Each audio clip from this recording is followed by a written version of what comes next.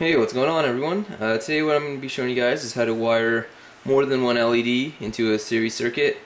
Before I showed you guys how to just wire a single LED, I got a big response, and a lot of people was asking me to do a video on showing them how to wire basically more than one LED. So that's what I'm going to show you guys how to do today.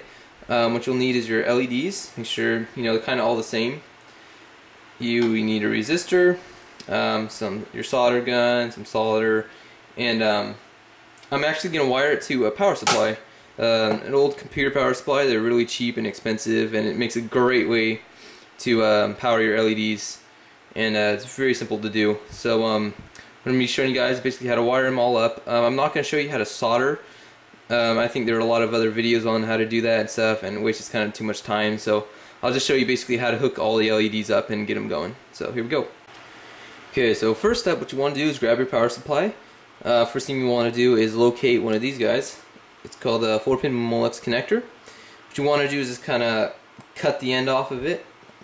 Usually the last one that you see, as I did on this one. I just cut the last one off, and you'll be exposed with your 4 wires. What I did is I taped off the black and the red one because we won't be using those. And the red wire is actually a 5-volt wire, but what we want to use is the yellow 12-volt wire and one of the grounds, which is the black wire. Okay, so what you also need to do is locate your 24-pin power motherboard connector, which is this big guy right here. What you want to do is put a paper clip in the green and the black wire, and what that's going to do is trick the power supply into thinking that it's connected to a motherboard, so it will turn on for you. So once you do that, what you could also do is put some electrical tape around this as well. Okay, so next thing what you want to guys do is grab all your LEDs and lay them down on the table or whatever you're working on. And what you got to do is figure out which side is positive, which side is negative. So easiest way to tell is the shorter leg on the LED is the negative leg, which would be right there. So negative leg, positive leg. Another way to tell is if you look inside the LED, you can see that the right side of the LED, sorry about that, the right side of the LED is fatter than the left side of the LED. So the right side is the negative side. That's the easiest way to tell. Okay, so what you want to do now is align them all up the same way, so it goes from positive, negative, positive, negative, positive, and negative. If you look in all of them, you'll see that the right side of them is the fat side. So they're all that they're all the right side. So now what you want to do is actually solder them together. So what I'm going to do now is just trim down the LED legs right now and solder them together, and I'll show you what it looks like after I solder them. Okay, once you get it all soldered, it should look something like this. If you're having trouble keeping the LED still when you're soldering, it gets very difficult. What I found the easiest thing to do is just use some Scotch tape and flip it upside down and stick the LEDs on there first, and it'll help it keep it stable for you to solder.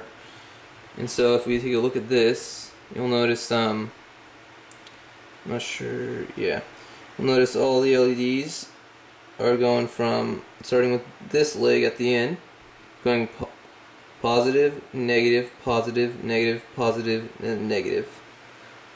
So what you're going to want to do next is solder this onto your power supply, and you're just going to solder the ends with the ends on the power supply. So go ahead and I'll show you real quick on how to do that.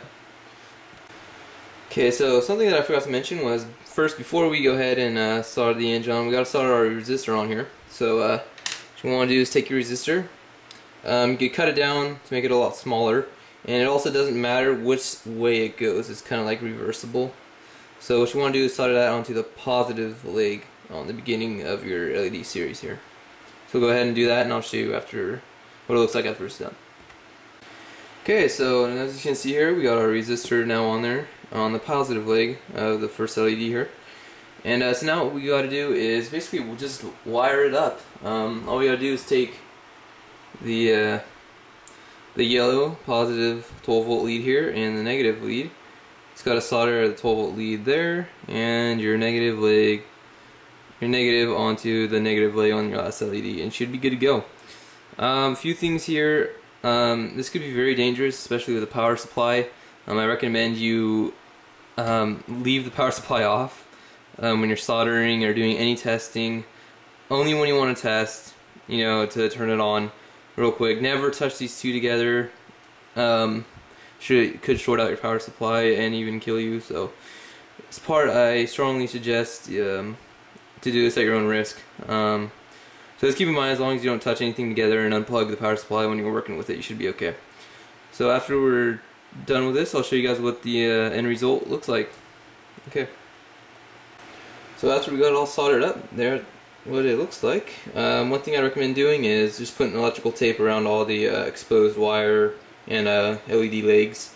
That'll prevent it from any shorting out if anything touches that.